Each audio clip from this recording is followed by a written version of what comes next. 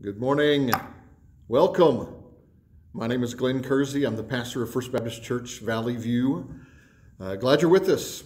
If you would please check in on the Facebook app or there on your computer, whatever it may be. Would love to see who all is kind of with us this morning. My prayer is that God would use this to reach more people than we could even fit inside this building. I'm glad you're with us.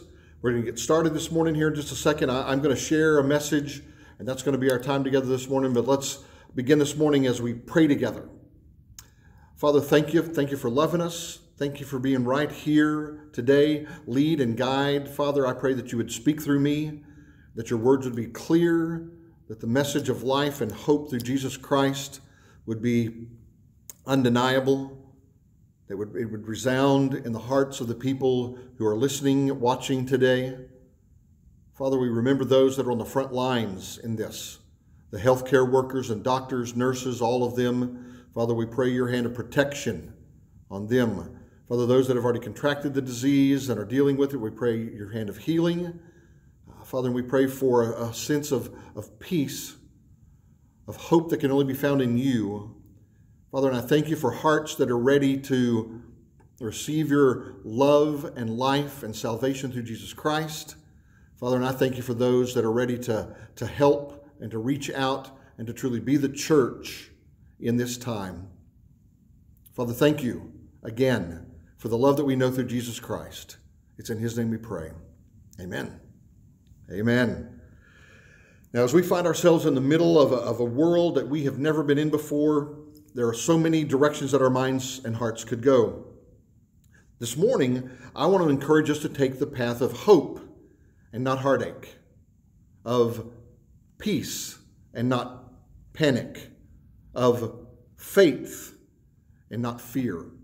When I was thinking about and praying about the death of a dear sister of mine, sister in Christ, my mind recalled the story of Jesus and his disciples in the midst of a storm on the Sea of Galilee. I shared some of this with those that were at her funeral Monday, and God impressed on my heart to share this message with you today.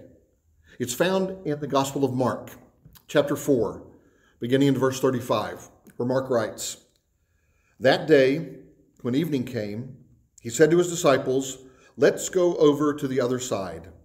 Leaving the crowd behind, they took him along just as he was in the boat. There were also other boats with him. A furious squall came up and the waves broke over the boat so that it was nearly swamped. Jesus was in the stern, sleeping on a pillow. The disciples woke him and said to him, 'Teacher, don't you care if we drown?' He got up, rebuked the wind, and said to the waves, 'Quiet, be still.' Then the wind died down, and it was completely calm. He said to his disciples, 'Why are you so afraid? Do you still have no faith?'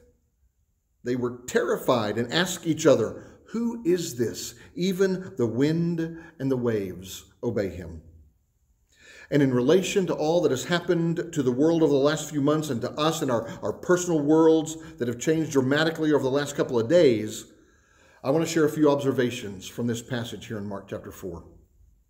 Observation number 1, sometimes the storm surprises us.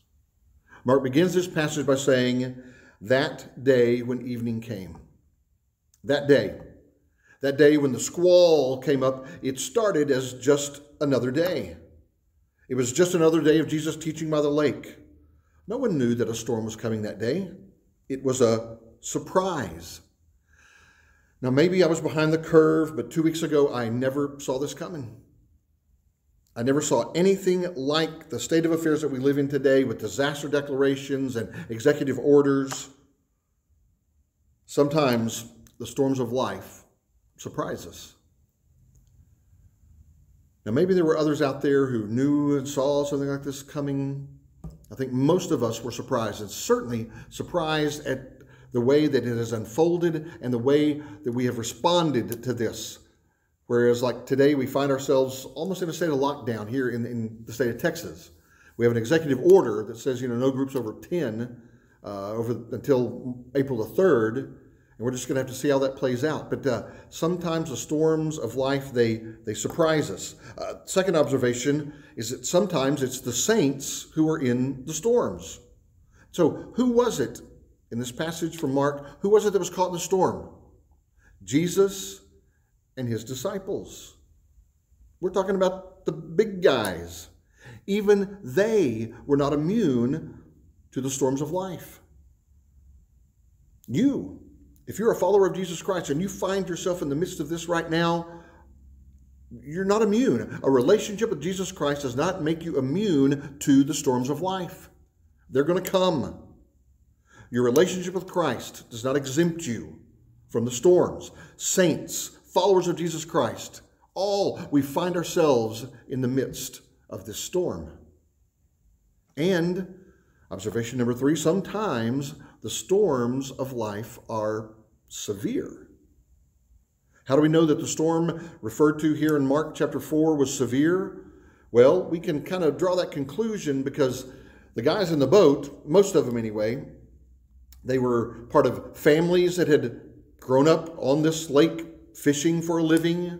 They themselves were probably fishermen who had used this lake and been on this lake to fish for a living. They had been out in the midst of storms before. They knew what the storms were like on this lake. And yet this was a storm in which they thought they were going to die. Obviously, this storm was severe. Needless to say, the storm that we find ourselves currently in is definitely severe. This storm contains sickness and death, cancellations, shutdowns, layoffs, depleted savings and retirement accounts, and the days and months ahead will continue to be difficult, will continue to be severe for many, if not most of us. And sometimes the storms of life are severe. The disciples on that lake, they thought they were going to die. Severe storm. Absolutely, where we find ourselves today in the midst of a severe storm. And sometimes, fourth observation from this passage, sometimes it seems or it appears that Jesus doesn't care that we're in the storm. We're told that the disciples thought they were going to die, and that at the same time, Jesus was in the stern, asleep on a cushion. Verse 38. They thought he didn't care. How do we know that? Well, right there, continuing in verse 38. The disciples woke him and said to him, "Teacher, don't you care if we drown?" And in the midst of our storms, Jesus may seem that way to us. Jesus may seem to have left us to fend for ourselves when we need him most. I've heard that from some of you. Where is he? Where's God in the midst of all of this? And to be honest, there have been times in the storms of my life when I have felt alone and uncared for. That's where the disciples were that day in the boat. It seemed like they were on their own, that they were about to drown. It seemed that way, but that is not the truth. It wasn't the truth in that situation, and it isn't the truth in our situation. The truth is found in this final observation from this passage. The truth is, Jesus is right there with you. And He is the one that can speak true peace to you in the midst of your storm, if you'll let him. First of all, Mark reminds us that Jesus was right there with him all the time. Jesus was in the stern. There in verse 38. Jesus was in the storm with them. In this storm today, have you ever considered that truth? As the storm swirls around you, have you ever considered that Jesus is in the storm with you right now? Right now. He will never leave or forsake you. He promised to be with his followers always, even to the end of the world. He is with you. Claim his presence. Rest in his presence. Now, another thing that we see is that he is the only one who can bring true peace. We find that in verses 39 and 40. He got up, rebuked the wind, and said to the waves, "Be quiet, be still." Then the wind died down, and it was completely calm. He, Jesus, was the only one who could bring true peace in the midst of this storm. Did you notice he didn't take them out of the storm? He quieted the storm that they were in.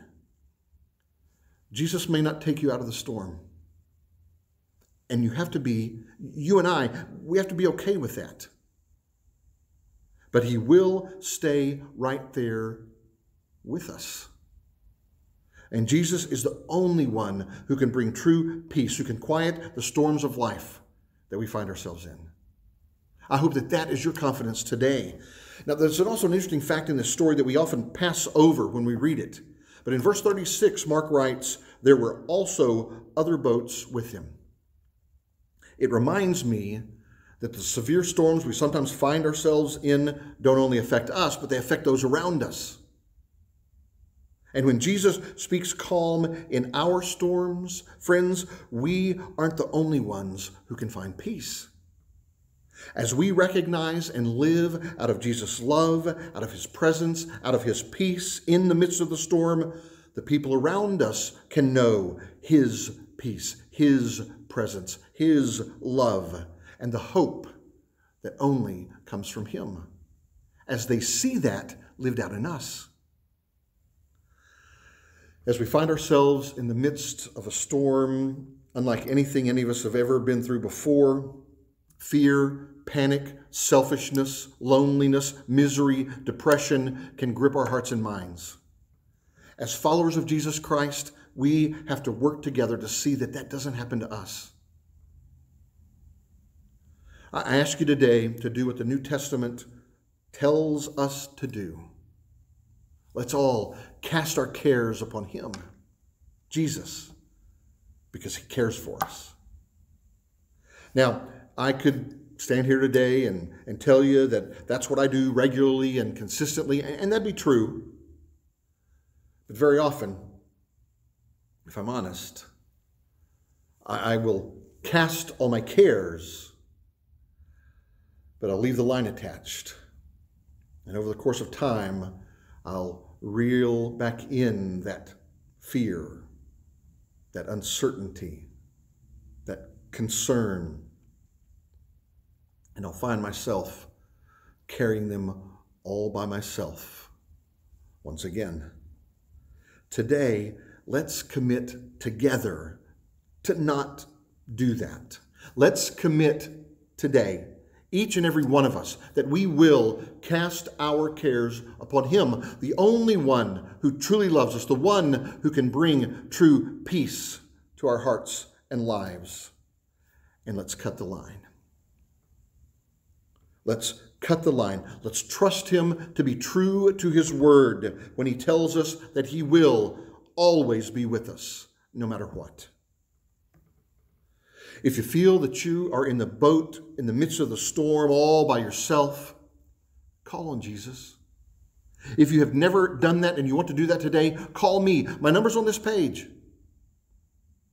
Call me. I will share with you the truth of this one who loves you, who gave himself for you, so that you could have a life that can never be taken away from you, as he forgives your sins and he gives you new life. Let me know. If you know someone who loves Jesus, call them, talk to them. Do it today. As we wrap up today, I want to share the words of a song that I've listened to repeatedly since I got serious about it about a week ago. This was a song that got me through my time with cancer, and it's getting me through this time today. And so I want to end our time together with this, and we'll pray. Hold it all together. Everybody needs you strong.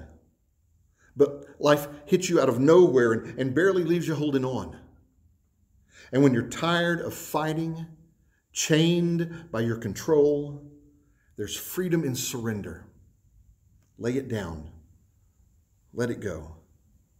So, when you're on your knees and answers seem so far away, you're not alone. Stop holding on and just be held. Your world's not falling apart. It's falling into place. God's on the throne. Stop holding on and just be held. Just be held. If your eyes are on the storm, you'll wonder if I love you still. But if your eyes are on the cross, you'll know I always have and I always will. And not a tear is wasted. In time, you'll understand. God's painting beauty with the ashes. Your life is in His hands. So, when you're on your knees and answers seem so far away, you're not alone.